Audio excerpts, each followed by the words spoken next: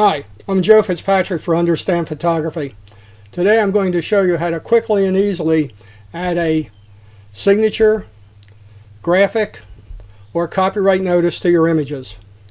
Let's get started. First, at the top left of the screen, click on Edit, then click on Edit Watermarks. As I already mentioned, there are two different styles of watermark you can choose. You can add your graphic, and that has to be in either the JPEG or the PNG format. With the PNG format, you can have parts of the graphic transparent. With the JPEG, the entire graphic is solid. There are no transparencies. With a text watermark, you can choose any of the various fonts that your system has. First, let's look at how you do a graphic watermark. Click on Graphic. The folder will open and navigate to where your graphic is located. Select it and click Choose. You can now see the graphic in the lower left-hand corner of your image. Scroll down and you can control the opacity of the watermark, its size by checking proportional and then moving the slider to set the size that you want. I'm going to choose about 10, which keeps it fairly small. You also have a choice of fit or fill. We'll stick with proportional. You can also inset the watermark from the edges of the image, both horizontally and vertically. You can also determine whether the graphic will be at the lower left where it is now, the lower right, or any of the other positions you see in the anchor point. Once you're happy with the watermark, click on Save. The dialog box will open up. You can give the watermark a title and click on Create. I'm going to click Cancel because I want to show you how to create a text-based watermark. To create a text-based signature or watermark, click on Text for the watermark style, then select the font you want.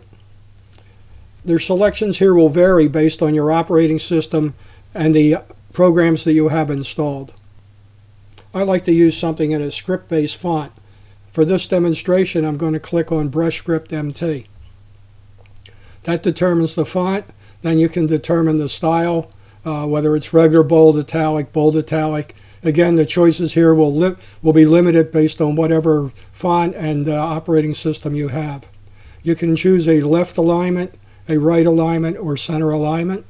You can choose the color. Click on Color, and then you can choose whatever color you want. To see the various actual colors rather than just grayscale, click and drag this down just a little bit, and then you can click here and drag this up to see the variety and intensity of colors. Move the dropper around to get the style you want. Let's say we choose something in a yellow. As you can see, as I move this, it's showing on the side. For this demonstration, though, I'm just going to stick with a plain white one. So I'll click on White, and I'll click on Close for selecting the color. Next, you can choose whether or not you want the signature to have a drop shadow behind it. If you want a drop shadow, make sure you've checked the box next to the word shadow, and then you can determine the opacity of the shadow, the offset, the radius, and the angle. You can play around with these while you look at the signature in the image to get a general idea of what you'll get from it. Generally, I don't put a drop shadow on any of mine. Next, we want to scroll down to the watermark effects. There we determine the opacity of the watermark. You can vary it to any opacity you want, and you can watch in the screen as you do it to see exactly what it is. Proportional allows you to vary the size of the text in relation to the image. So you can set the size you like, and then as you make your images later, that relationship between the size of the text and the size of the image will be maintained as a constant. You can also check Fit to have the copyright notice or signature fit on the image, or fill.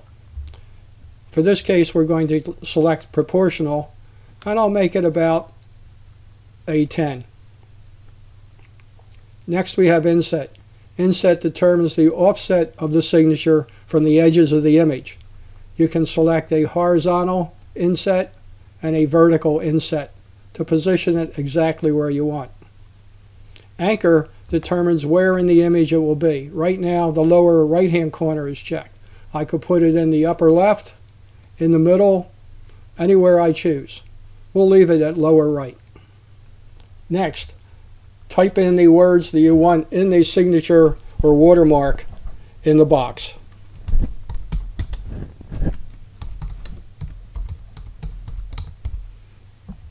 Then click on Save. The title will come up and you can give it a name. And click on Create. That's all there is to it. That creates the signature or watermark.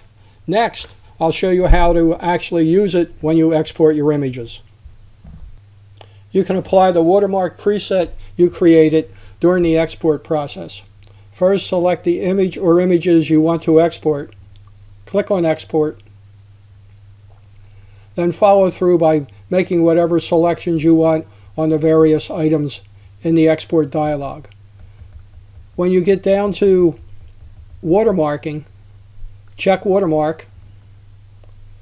If you have more than one watermark, select the one you want and then just click on Export. If you like this video, give us a thumbs up and subscribe to our YouTube channel. You can check out our other tutorials and quick tips and watch our weekly show on our website, understandphotography.com. Thanks for watching.